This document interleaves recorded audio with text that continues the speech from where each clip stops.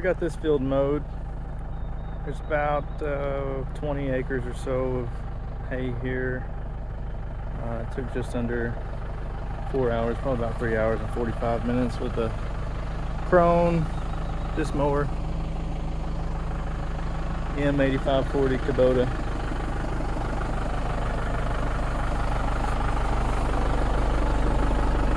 It's an easy cut 320. All right. Mowed hay yesterday. Now it's time to go flip it over with a tedder. So this is a older 752 John Deere manual folding tedder. I've got it folded up so I can go down the road with it without taking out anything. It's a 4-basket. We'll spread it out. It covers about an 18-foot working width, which should cover 2 swaths with the hay mower, which is about a 10-foot mower. So we should be able to kick up 2 of them at a time. And let's go get it knocked out. So Split enjoys riding on the side-by-side, but this is her first time in the tractor, so this is all new for her. But the more she can get out and about, do all kinds of things, and you guys do the same at home, take your dogs with you. You gotta go work around on the tractor. If you got a cab tractor, throw the dog in there and take off. It'll just make a more well-rounded dog later on as they get older. All right, we've made it to the hay field here.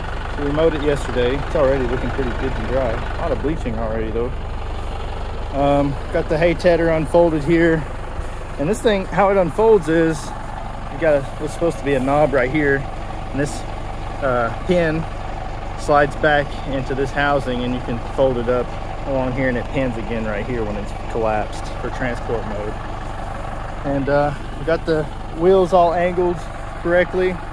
So it lifts the tedder up and we got it tilted forward to where it barely touches the ground, so it doesn't get into the dirt, and it'll grab all that hay and flip it over for us so it'll dry out and we can get it baled up without having to worry about it getting hot and spoiling or catching on fire. So we're gonna get started. Split's taking a break after a little nervous ride over here. We'll get her loaded back up in the tractor and get it knocked out. All right, so you can see the defined swaths from the, lift this up, from the mower, and we just split those right down the middle, and then the tedder grabs each one and kind of stirs it up. You can see what the tedder does to it right beside of us here, and here it is in action. So if I just stay right in the middle of them, the 2 baskets on the right grab the right swath, and the 2 baskets on the left grab the left swath, and they kind of break the stems up and flip it over to allow it to dry out. So we got to get the hay good and dry before we bale it up, or else it'll mold or rot, and or even worse, if you put it in a barn wet, it could heat up and catch on fire, burn the whole hay barn down. So there's the before. We're gonna get.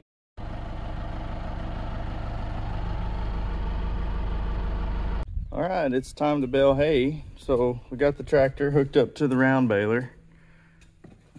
This thing picks up the hay, rolls it up into a nice tight round bale, and got everything hooked up and ready to rock and roll, and we've got an issue. So we've got a blown out seals on one of the liftgate cylinders, and that holds tension on the round bale and everything.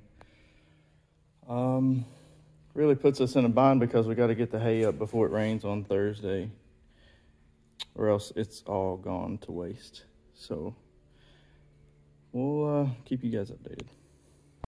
All right, so we figured out what the problem was. Bad O-ring in the hydraulic lift cylinder. Ran down to 5 Rivers Hydraulics in Jefferson City, Tennessee, and these guys are awesome. They had this thing broke down, fixed back, and ready for me to go to the hayfield in less than 20 minutes. So, well, I appreciate you guys. All right, got the cylinder installed back on the baler for the lift gate. Got everything loaded up, got a few tools. Ran over my little toolbox I usually take with me, so that's unfortunate. But headed to the hayfield, see if we can get this knocked out. So here's our bale monitor. This tells me how level the bale is across. We want the left side and the right side to be even. good windrows help with that, which is made by a rake, and I'll show you guys the rake here in a second. So here's what it looks like from in the can while we're rolling up the hay. That's an old 1997 model John Deere 456 round baler. It bales a 4 foot wide by a 5 foot tall round bale, and it's twine tie only. You got to tie it manually with a hydraulic remote here, so it takes a little bit longer, but it's a good old baler. So this is the field after it's been tedded, you know, kind of flipped over and dried out, and now it's ready to rake up. We'll rake it up into windrows, and my brother is on the smaller tractor with the rake right now. Get a video of him coming through here, and that's what it looks like after.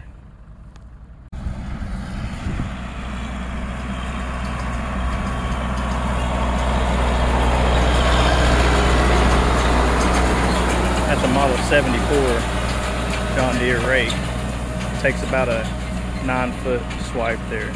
So a roller bar rake with a dolly on the front.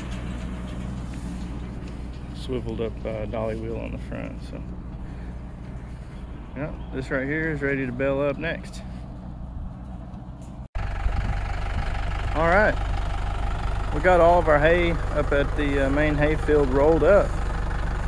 Really proud to say that we got, let's see here,